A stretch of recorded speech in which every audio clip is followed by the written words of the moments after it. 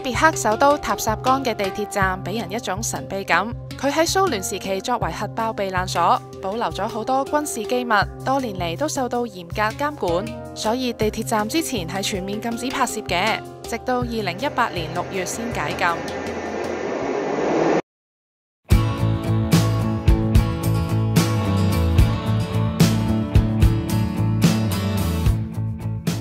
烏茲別克係中亞5個斯坦國家之一。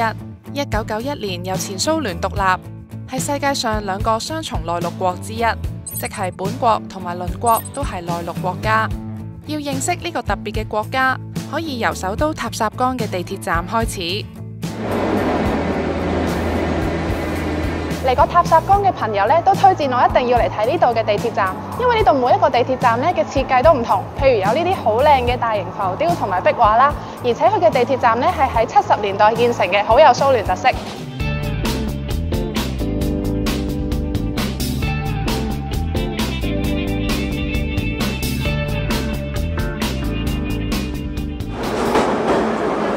塔什干地鐵係中亞第一個鐵路系統。60年代城市經歷咗一次大地震，起地鐵成為其中一個重建項目。到而家已經發展至一共有3條線、29個站。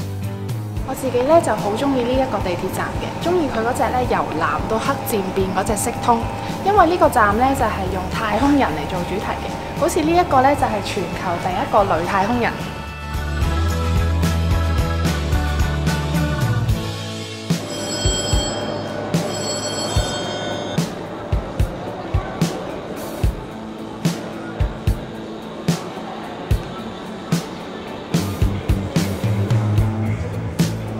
我就跟咗烏茲別克2個本地朋友搭地鐵，認識地鐵站背後嘅故仔。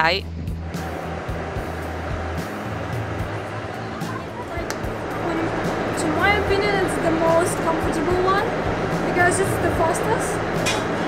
It has air conditioning. Yeah. It's cool in summer and it's really warm in winter. Then it goes to any important places in Tashkent.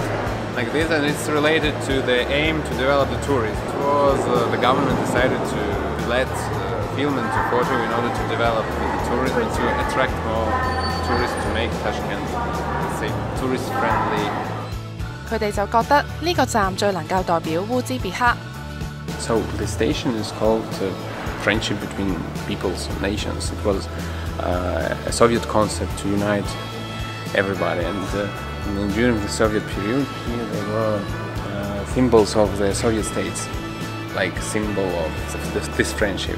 地鐵站上面係人民友誼廣場，雕像紀念2戰時嘅一個家庭，兩夫婦收養咗14個唔同種族嘅小朋友。As we told during the World War II, Uzbek people adapted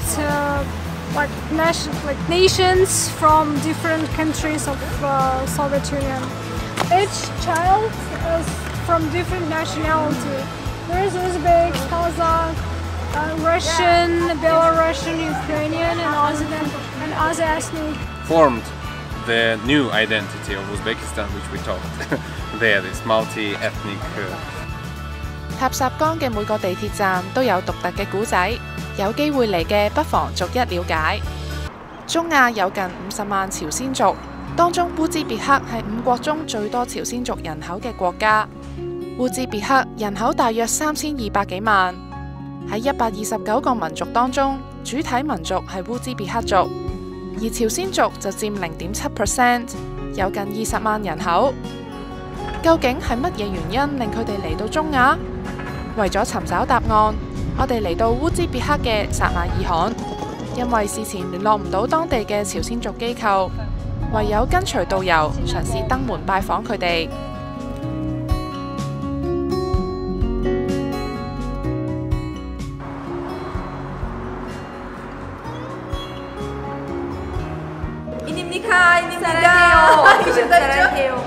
啱啱咧，我哋就嚟到一間韓國診所咧，諗住採訪啲喺薩馬爾罕嘅韓國人啦，但係遇到好多當地嘅韓國人咧，佢哋已經唔識講韓文。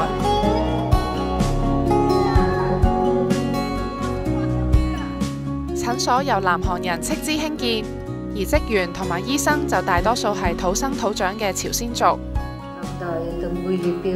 我嘅爺爺原本係嚟自韓國嘅，佢一句俄文都唔識㗎，就移民咗去俄羅斯嘅遠東。後嚟史太林將佢哋搬晒去中亞，嗰陣時嘅生活真係好辛苦。呢一班朝鮮族最初係19世紀末因為饑荒而由韓國逃亡到俄羅斯嘅遠東地區。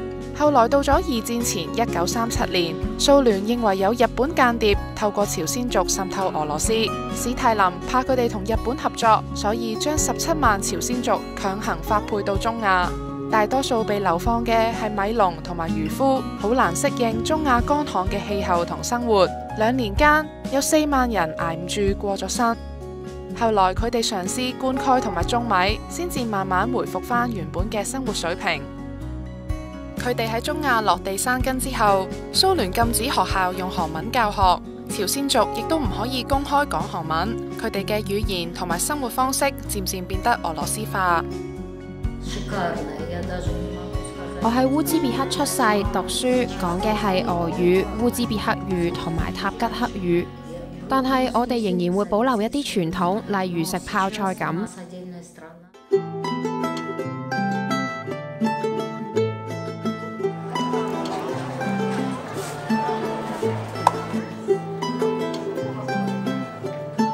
我哋而家咧就嚟到三乜坑嘅市集咧，揾下有冇韓式嘅沙律。Is this one？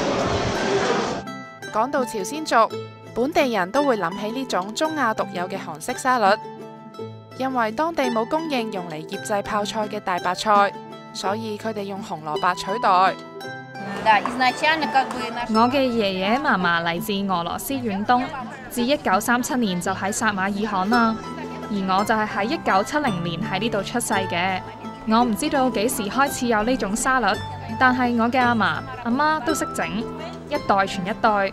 我已經喺度賣咗20年啦。將蘿蔔切絲，加蒜、醋、紅椒粉，撈埋就食得㗎啦，好受歡迎㗎。至於正宗嘅韓國菜，佢會喺大時大節，例如生日或者新年，準備俾一家大細。我老公都係喺烏茲別克出世嘅朝鮮族，佢而家喺南韓做嘢。之後我會試下攞南韓簽證去旅行，但係都係會返嚟烏茲別克，因為呢度先係我屋企。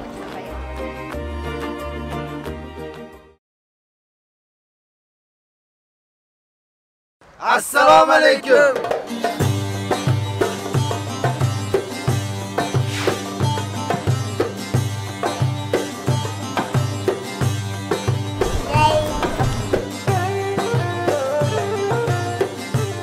嚟到中亞國家烏茲別克，絕對唔可以錯過撒馬爾罕。佢係昔日鐵木兒帝國嘅首都。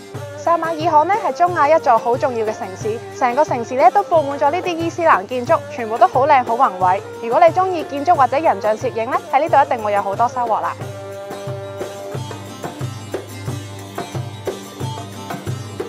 呢啲建築驟眼望落都好似，究竟點樣分辨呢？記住以下呢4個 M 啦。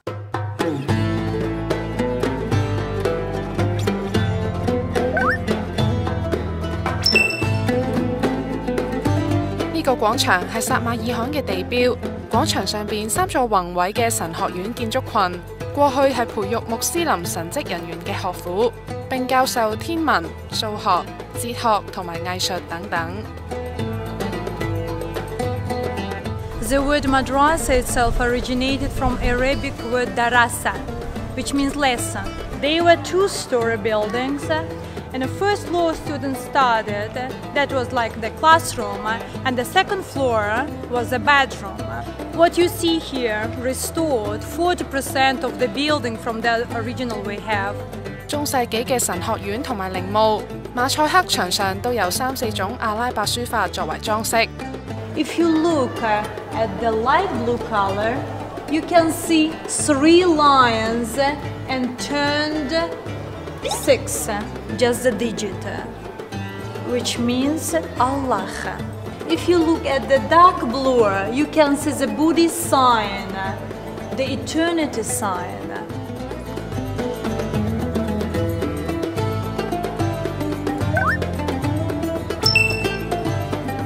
自從伊斯蘭教向阿拉伯半島以外嘅地區發展後，先後受到羅馬、埃及、波斯等建築風格影響，發展出唔同嘅建築風格。而中亞嘅就係鐵木兒式建築，例如鼎鼎大名嘅帝王鐵木兒嘅陵墓，外面有色彩鮮豔嘅寶藍圓頂，裡面採用金碧輝煌嘅磚牆。So the mausoleum was constructed for his favorite grandson, Muhammad Sultan. Muhammad Sultan supposed to be the ruler, but he died. He died before his grandfather. He started the construction of the huge, magnificent building. But later, Timur himself and other members of Timurid dynasty were buried here. 清真寺係穆斯林禮拜嘅地方，一般包括圓頂、宣禮塔同埋壁龕。寺內唔會有雕像、畫像同埋供品，會眾由宗教領袖伊瑪目帶領禱告。There is always niche in the very center of the mosque. That is the direction to Mecca, direction to Saudi Arabia, which is called Mihrab. In the very center of it, you see the Arabic inscription. 清真寺另一個標誌係呢一種台階，伊瑪目會喺上邊向信徒講解古蘭經嘅內容。宣禮塔係清真寺常有嘅建築，用嚟召喚信眾禮拜。從前用火把照明或者由宣禮員換拜，現代就多數用擴音器。佢亦都係統治者嘅權力象徵。Timur said, "If you don't believe to my power, look at my buildings." Some of the mausoleums and the madrasas, even if they hadn't the mosques, they had the minarets. They always ended with the dome, with the cupola on the top.